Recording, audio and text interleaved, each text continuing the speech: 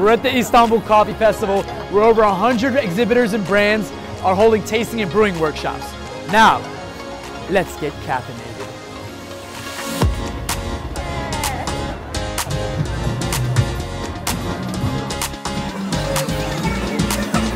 Look at that person. Let's see what she's doing. I want to know what she's doing. Seems like this lady's on the grind. Her literal bicycle coffee grind. That's that good. Drink coffee. This is Wind, and this is Ghost, and they're just catching some shade and chilling among the festival goers. Aw, look at Wind. Oh man, smell that. Smell that breath.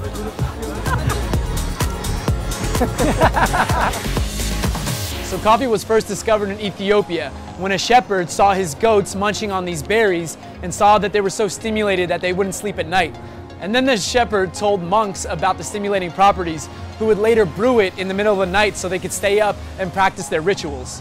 A fun fact, actually the word mocha comes from the Yemeni port of Makkah, where coffee was first being distributed out of, and it reached the Ottoman Empire. That's why Turkey plays such an integral role in coffee culture, because it was the Ottomans that introduced it into Europe. For example, espresso was just the Italian modification of the Turkish coffee. Which reminds me, let's go try some Turkish coffee.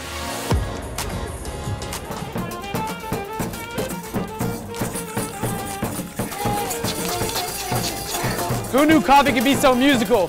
They put some beans in a jar, they started shaking it around, and now they're creating music.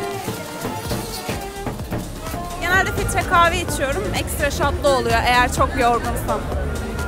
Onun dışında sütlü kahveler çok fazla tüketmiyorum. Sade tercih ediyorum.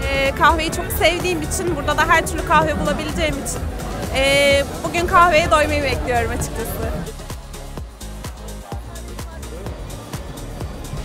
Turkish coffee is so central to its culture that they even have proverbs written about it. They say that Turkish coffee should be black as hell, strong as death, and as sweet as love.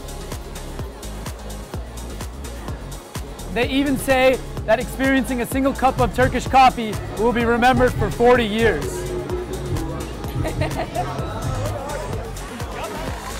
Now let's talk to Sertaç and see how technology is evolving within the coffee culture.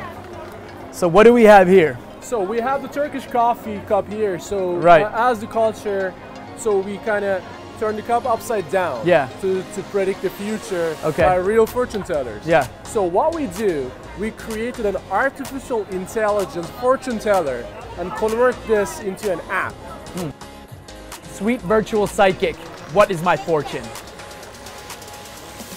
So let's take a photo with different angles. All right, here we go.